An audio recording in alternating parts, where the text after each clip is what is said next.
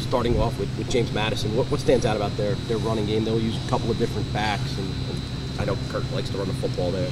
Yeah, they do a tremendous job. They're physical up front. They got good backs, and then schematically, they do a nice job with formations, different spacing, and then they'll also use the quarterback as well, which makes it stressful to get a lot of a lot of hats in the box. Hey, what's the challenge for a defense when a quarterback like McLeod can kind of improvise a little bit behind the line of scrimmage? Yeah, I think it goes at all positions. Guys that are athletic are hard to handle. He's one of those guys, and he'll be a great challenge for us on Saturday. And what's the challenge of scouting a quarterback like that who you really haven't seen in that system?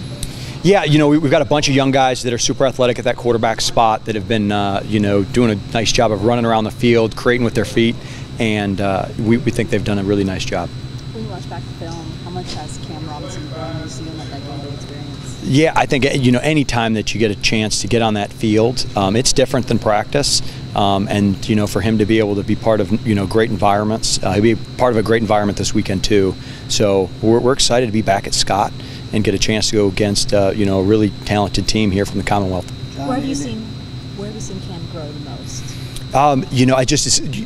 The biggest challenge is when you transition from high school, or really from any other program, is just learning the schematics and the terminology. And so his ability to communicate has come a long way as a football player, and it's a testament to his hard work and the type of sharp young man he is. In theory, playing an elite opponent like Tennessee should pay dividends down the road because your guys have experienced really top-level talent. Has that been the case for you as a coach when your teams play a really elite team? Yeah, you're better for whether the game goes well or not. My best coach ever has been failure, and that's just life. As far as the opportunity for us to learn, that's day in and day out. And I think everybody wants to win, and that's in every aspect of life. But it's to be able to take those failures, to look at and be introspective on how we can be better, and we'll do the same thing with this practice film today, and that's the type of mentality that this group has.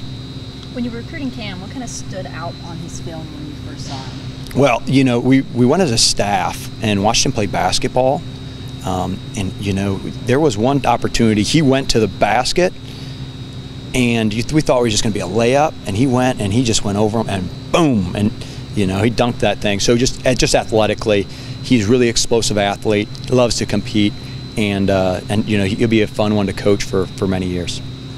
Run defense wise, when you look back at it, were you okay with it? Not pleased? How do you look back at Saturday's run defense? Yeah, that's where we're going to start. Is if we got to be great against the run game.